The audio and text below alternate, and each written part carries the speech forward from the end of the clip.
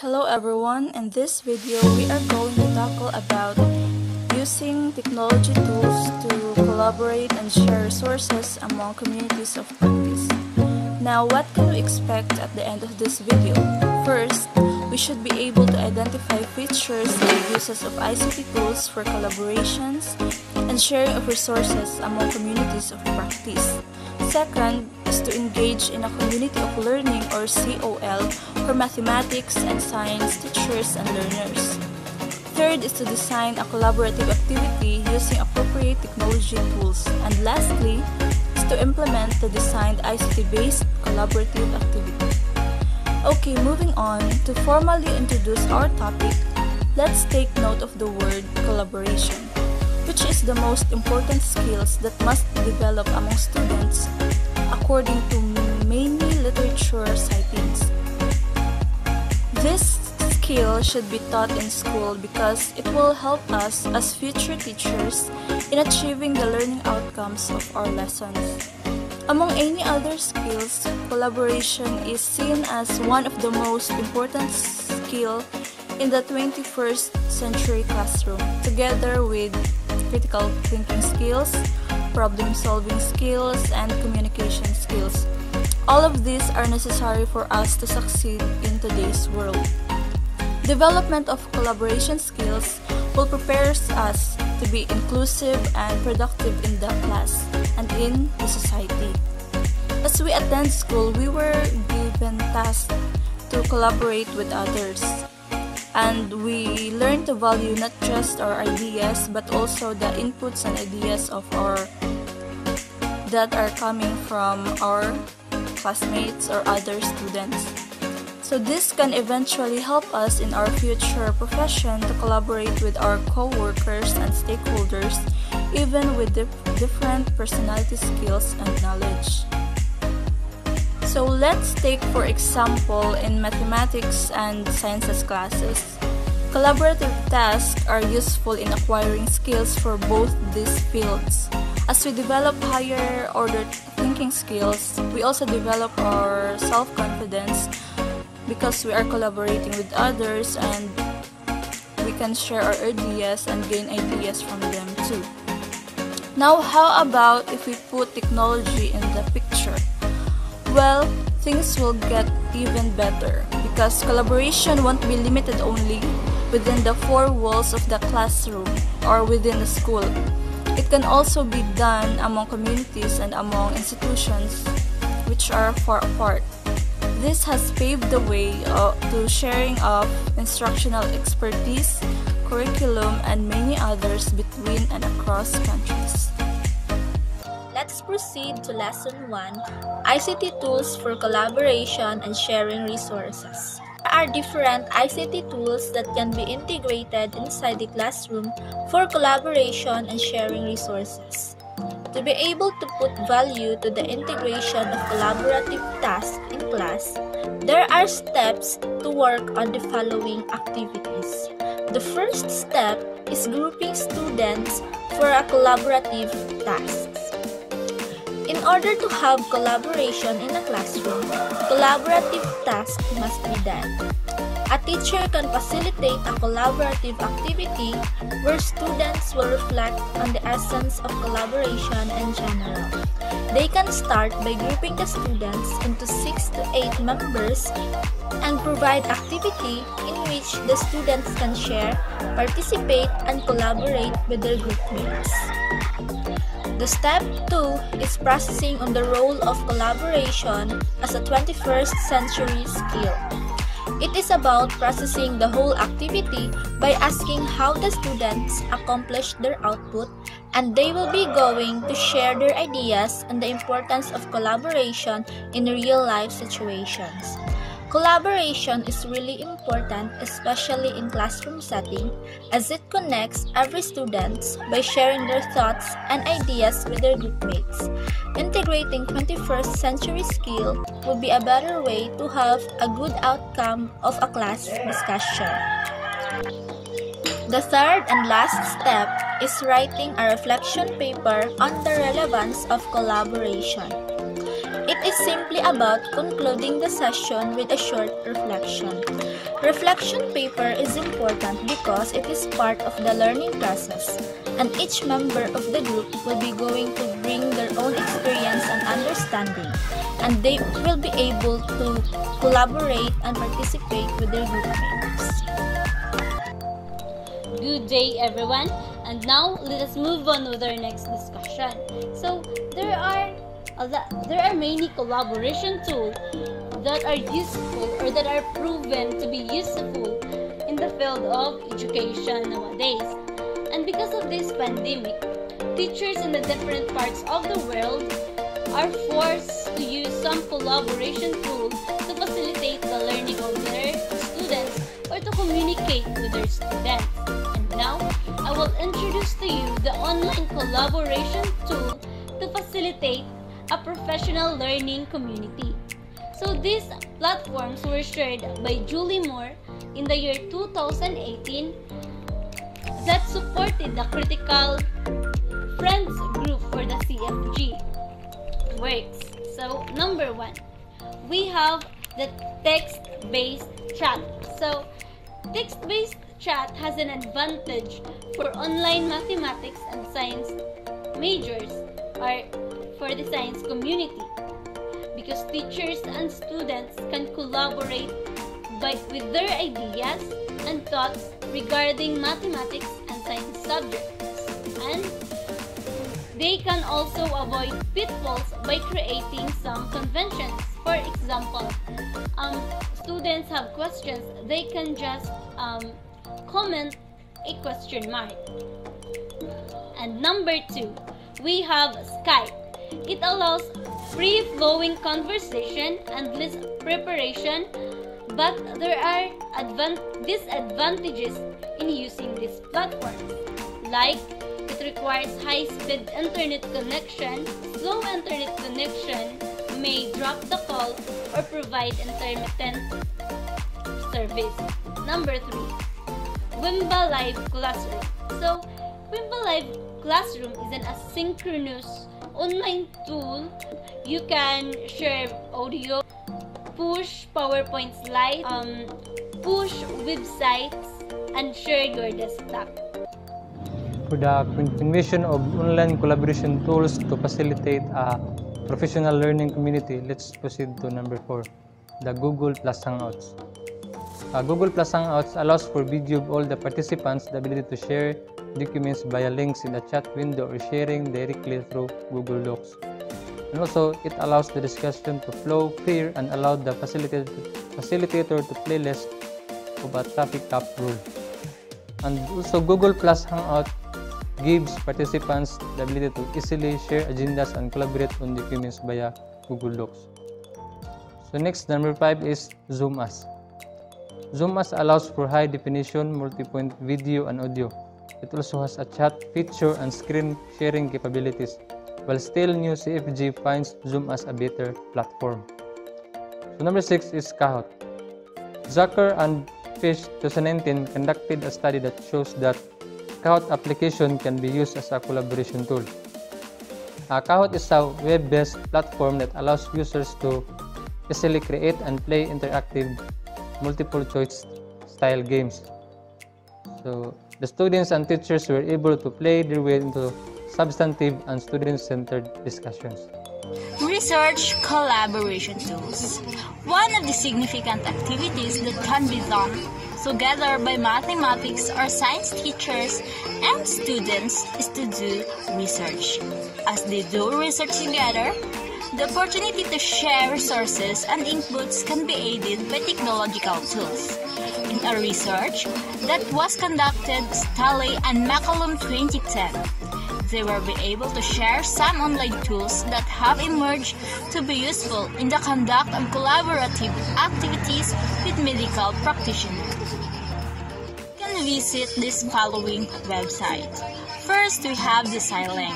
Just type www.scilink.com. This is a free networking community that focuses on science researchers. Styling profiles include resume and biographical information as entered by users, as well as automated updates from web-based data and literature that create network relationships such as publications and co-authors. Second, we have the Epernicus. Just type www.epernicus.com.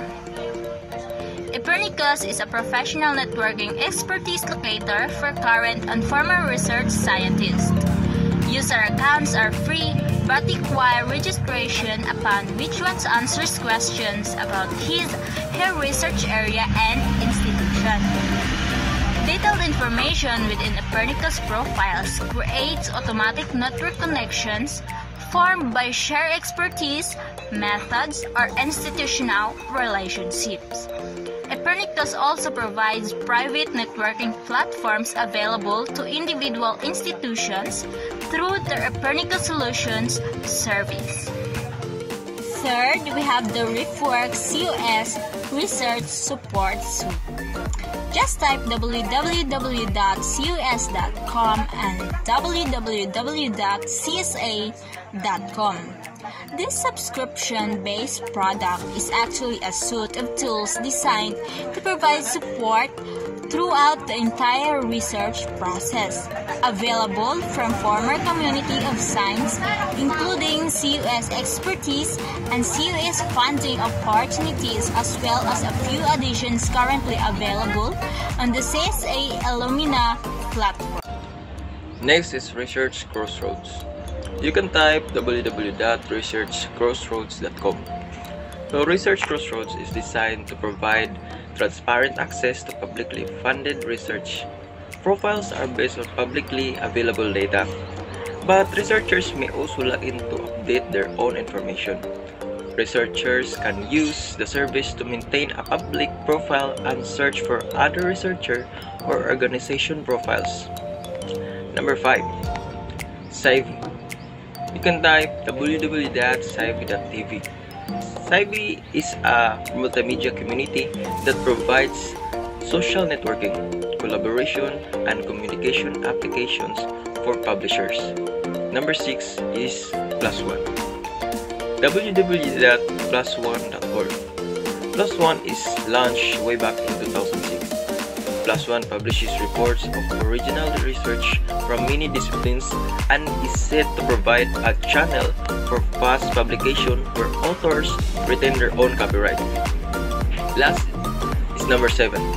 Number 7 is Canopy. You can type www.canopy.org or SiteYouLike. SiteYouLike is www.siteyouLike.org and TwoCoolab. TwoCoolab, www.twocoolab.com. These are the tools designed to handle reference management are produced by major publishing groups.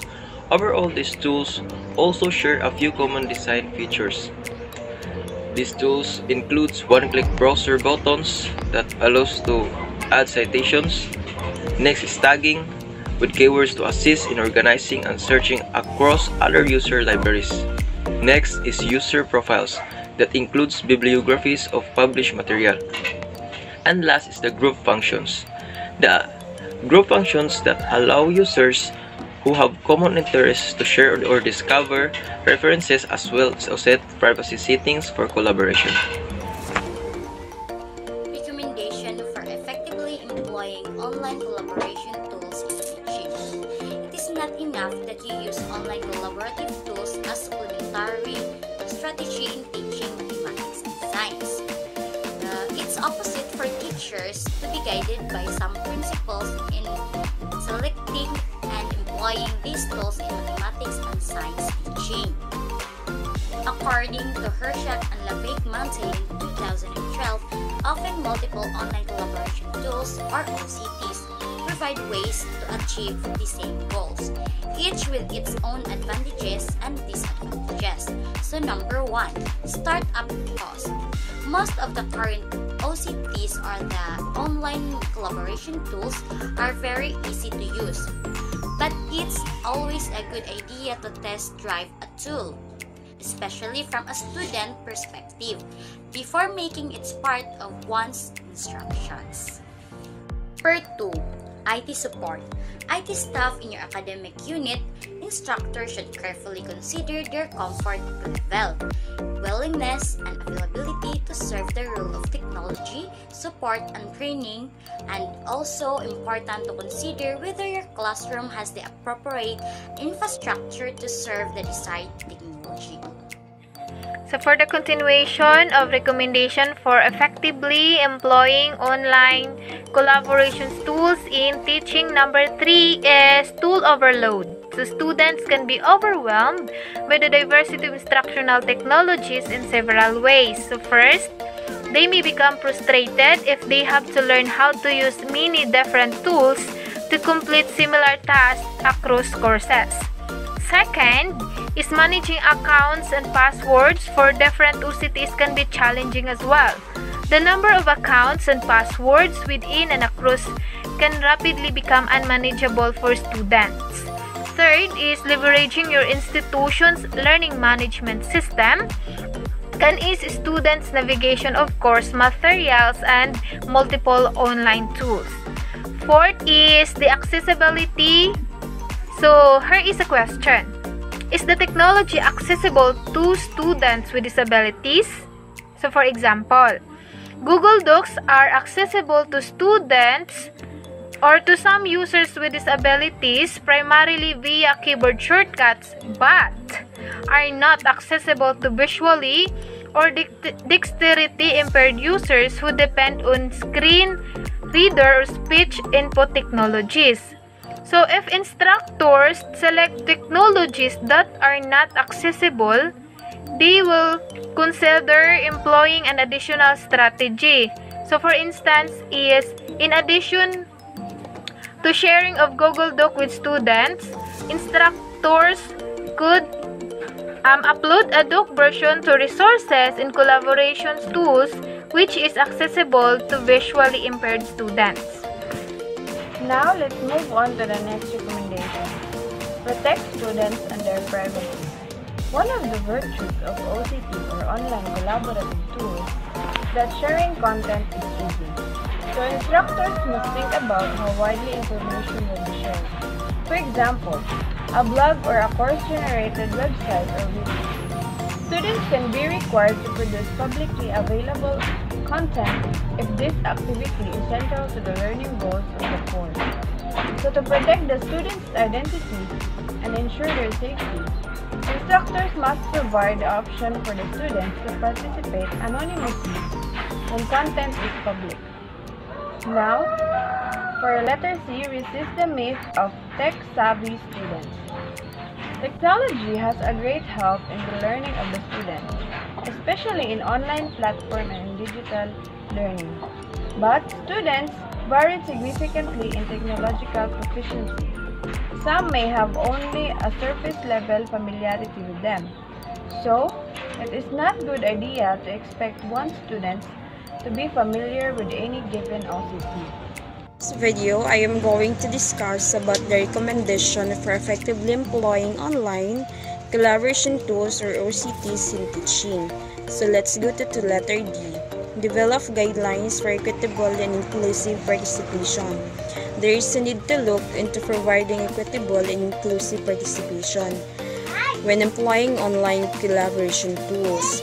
In research, it was found out that it is helpful to develop guidelines for appropriate etiquette for the discussions. In online, students might make inappropriate or unprofessional comments. So for the guidelines, faculty may invite students to help to develop it, building consensus and acceptable practice to student ownership. Next is for letter E, actively fostering standardized student engagement. Getting students to use an OCT and then keeping up with what gets produced can be challenged. For example, a purely voluntary blog is unlikely to get contributions or readers. When considering an OCT, asking yourself the following question can be helpful. First, is that how large is my class and how many students will use this tool. Second is to what extent should I incentivize participation. Third, will keep up with this tool and how carefully. And fourth, whom should I credit? And next is how will I optimally sequence activities to promote engagement. Next is what are the criteria for successful performance. And last is are there opportunities to integrate student-generated OCT content in the face-to-face sessions. The following are additional online collaboration tools and application for teaching and learning shared by Chad Hershak, PhD from the Center of Research on Learning and Teaching, CRLT, University of Michigan 2012. The Google Apps are the Blogger, Calendar, and Docs. So the selected interesting features of Blogger are post text, images, audio, video, respond to posts, private or public. The sample application for teaching for the Blogger is posting of course notes, materials, forum for the student writing and reflection analysis, space for the student dialogue. The second Google Apps is the Calendar. The selected interesting features of the calendar is manage multiple calendars, subscribe to existing calendars, smart scheduling by clarifying availability. The sample applications for teaching of calendar is the schedule of GSI meetings, student learn meetings, student sign up for an hour appointment, students subscribe to supplemental events. So the third one is for the Google Apps is the Docs, which selected interesting is the synchronous, asynchronous, collaborative, authoring, editing, commenting, threaded discussion, synchronous text chat while editing, document sharing, version control, organized by collections for easy search and retrieval, multiple identifying tags possible. So, the Docs in the Google Apps, collaborative authoring by students, instructors, interactive feedback on student, work via comments in margins, easy surveys, classroom assessments, scheduling of makeup exams, and etc. Collaborative concepts, mapping or image annotation, collaboration collection, and analysis of lab data. So for continuation of additional online collaboration tools and application for teaching and learning. So we have number 5, the moderator. The selected interesting feature of moderator is to create back channel during lecture, seminar, and presentation. The audience may submit and vote on questions or ideas. For the sample application for moderator for teaching is to collect, prioritize, and respond to student question during planned interval rather than calling on hands. So vote on, prioritize idea or ideas, questions submitted by student in response to instructor prompt, and use as clicker system to respond to question or answer. Number 6, we have site. The selected interesting feature of site is to collaborate website creation, private or public. The sample application for teaching of site is to creation of student project website, documentation of student work, creation of course or curriculum materials. Then we have box. The selected interesting of box is to store, organize, and share large file, tag and search list, comment on files, create editable text list at level of files. The sample application for teaching of box, the student collaborate on video production project involving many iteration. Instructors provide feedback and mentorship on group project. Number 8, we have Piazza. The selected feature interesting of Piazza is the wiki-style discussion forum to ask and answer question. Instructors can endorse and answer. Editor support the question for tag and search poll. Generate report of site activity.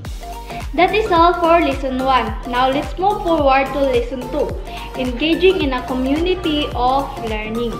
So, able to apply the principles and concepts of collaboration among mathematics or science learning communities, follow the 3 steps as a preliminary activity for this lesson. So, here are the 3 steps. In Step 1, community. Step 2, presentation. And Step 3 is processing. In Step 1, ask your student to group themselves and make a word cloud for community. They can create in online or they can create using recycled bond paper or manila paper, and they can also use the following application for these exercises like word salad, Wordle, word art, wordables, wordgram, and word it out. In Step 2, lead your student to present their works to another group. And the last step was processing. Process the activity by asking the common words generated for the word given. So let your student work in pairs and browse the net and find online communities for mathematics or science teachers. Using a checklist, find out relevant communities and let them share at least 2 that they have reviewed and justify why they recommend such site. And to be able to benefit from existing and free calls, we need to do the following activities, step by step. Number 1, literature review. Number 2, sharing. And number 3 is exploring free calls. For number 1, literature review, which a group of 2 to 3 members search for at least 3 to 5 peer-reviewed research articles that talk about the effectiveness of being a member of calls. Number 2, sharing. Take note the findings of the literature read and present this through presentation software. Highlight the key points from the presentation and synthesize by asking them how calls can help in the professional development of mathematics or science teachers. The last step, number 3, exploring free calls. Look for the free calls in mathematics or science teaching and learning where you can sign up. After signing up, participate in discussion or any activities in the call and share the result of your experience to the whole class. After which, consider going back again to your learning plan and analyze how you may maximize or use these calls that you explore. And now let's continue to discuss the following descriptions and concept of calls taken from various sources. Let's move to number 3. Number 3 is defined as a group of people who share values and beliefs and who are actively engaged in learning from one another. Number 4, there are a group of people who share a joint enterprise that is understood and continually negotiated by its members, and who also have mutual engagement that binds members together into a social entity and have created a shared repertoire or communal responses or ways of thinking, being, and doing that members have developed over time. Number 5, group of teachers who are actively engaged in a collectively constructing meaning. And for number 6, a group of members or learners on the age of new learning and under continuous reflection. The new community learning comes in various shapes and size fits all mentality. Number 7, this term is an overarching understanding of the group of the students and also including the instructional facilitator who came together with the intention to learn information, while also supporting the larger group's instructional understanding and efforts. So this term reflects a philosophical understanding that learning is not a singular but instead it is a socially supported effort. you.